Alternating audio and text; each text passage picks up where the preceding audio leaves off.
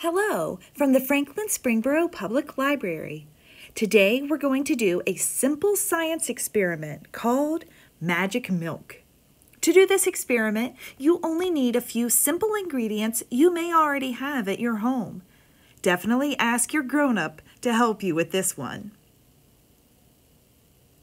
You will need a cotton swab, food coloring, I have green and red, a little bit of milk, about 1/2 to 2/3 cup, some dish soap, and a shallow bowl. And it never hurts to have a towel on hand in case there are spills. Let's try the experiment together. First, pour the milk into the bowl.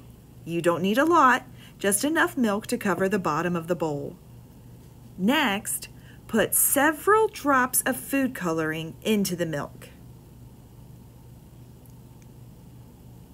Notice how the food coloring spreads out a little bit, but it mostly stays right where you dropped it in.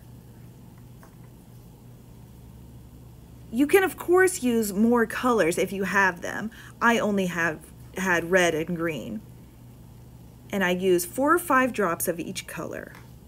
Now, just get a little bit of soap on the end of your cotton swab.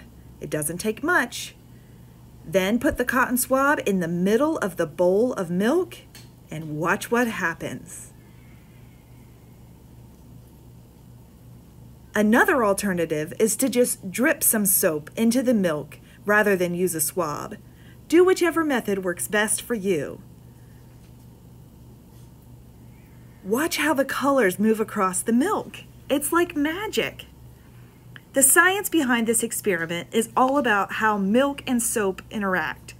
The food coloring is just there to make visible to us what otherwise would be invisible.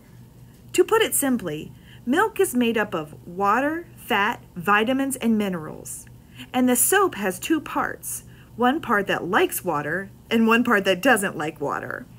When soap is added to the milk, it separates the water and fat in the milk. And we get to watch the results and be amazed. Thank you so much for tuning in. For more fun science experiments to try at home, be sure to visit the library website, fspl.org. Click on Kids, and then click on Simple Science Shelf. Happy experimenting!